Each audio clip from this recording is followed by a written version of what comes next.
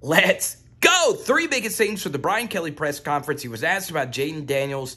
Is he running too much? The first thing BK said is that he's happy that Jaden is open to coaching from not only him and Coach Sloan, and he is going to work with Jaden as far as taking throws within progressions while also not taking away his dynamic running and playmaking ability. Point number two, Anthony Bradford will be back, and I want to see an offensive line with Bradford and true freshman sensation Emory Jones at right tackle.